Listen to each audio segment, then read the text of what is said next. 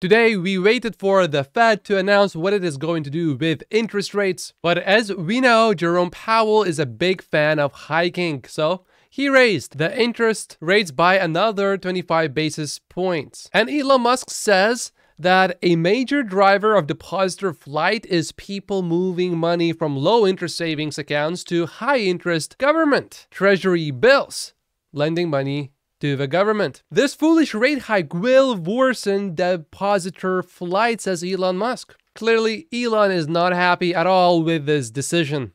Elon has said before that if the Fed raises rates again next week, this was back in December, the recession will be greatly amplified, and we have seen now multiple banks collapse. At the time, this was Jerome Powell's response to Elon Musk.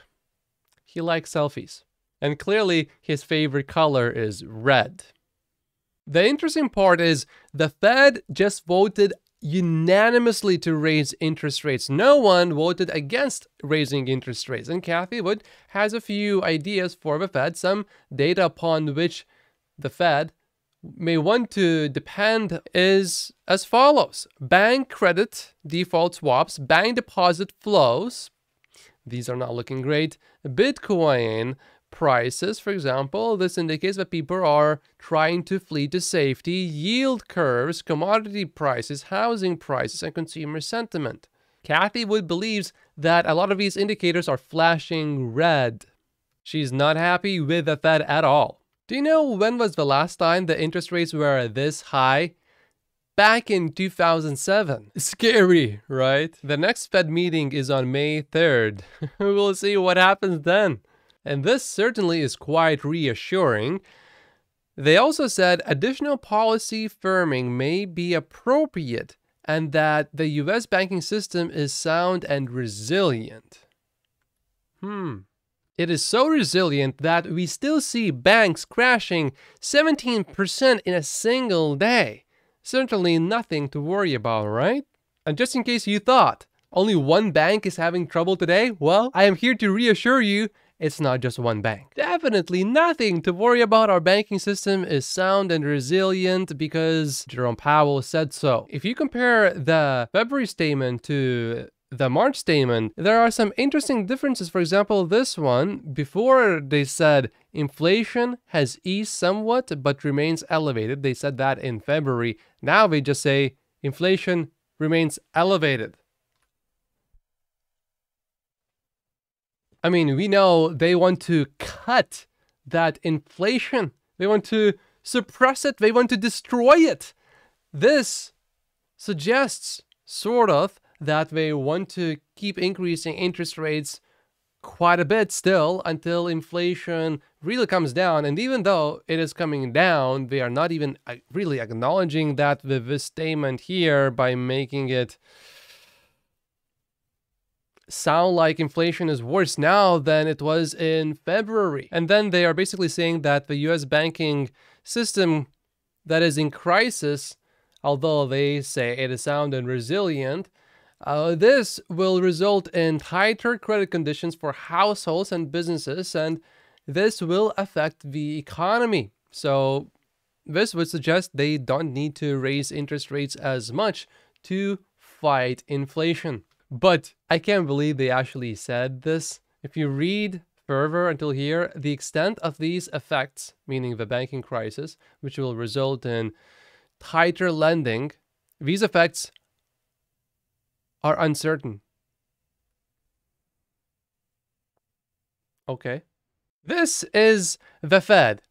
They turned on the fire. I mean, they are not really aware that the fire is going to start because, you know, the small fire that is going to turn into a big fire, it's not certain, it's not clear that that fire is going to turn into a big fire, right?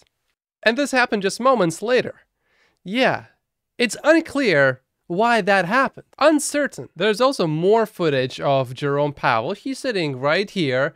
There's smoke, but why would you need to worry about that smoke on that curtain? I mean, doesn't matter.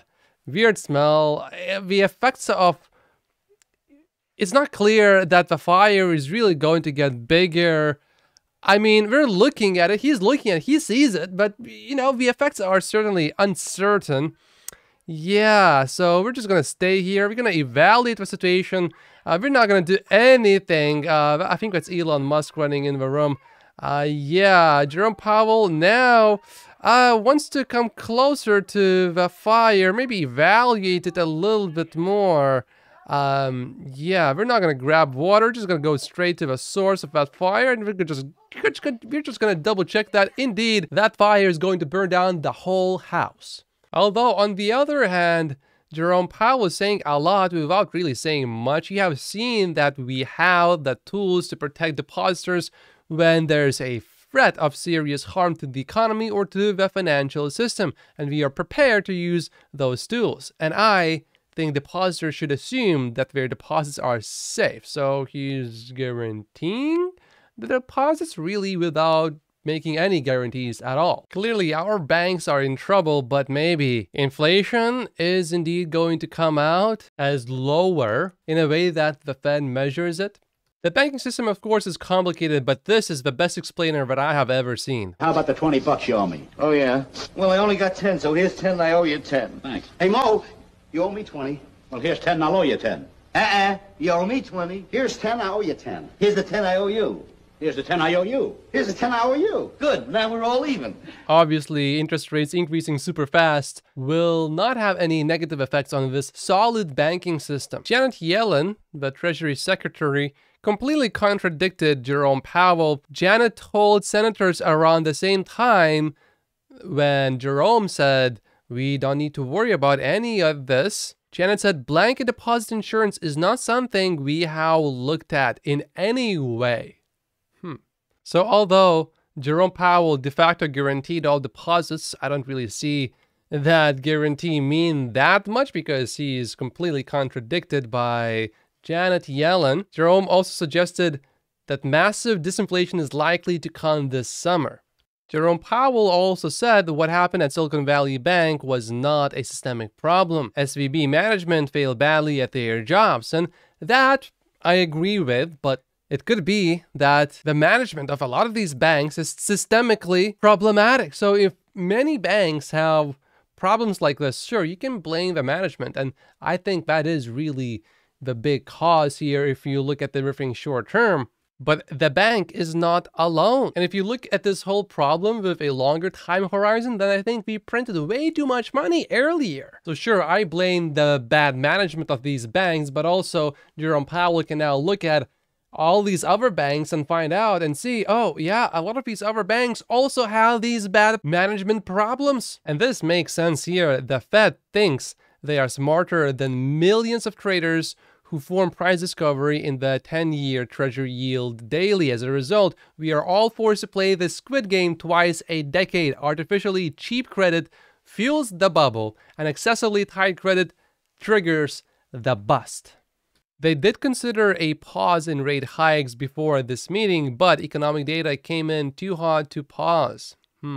If recession comes, it will too come in hot. Jerome Powell does not expect any rate cuts in the base case at all. The Fed dot plot suggests that the rates will peak at 5.1% in 2023. Yahoo has one of the better charts for the dot plot. You can see 2023 right here, 2024 and 2025.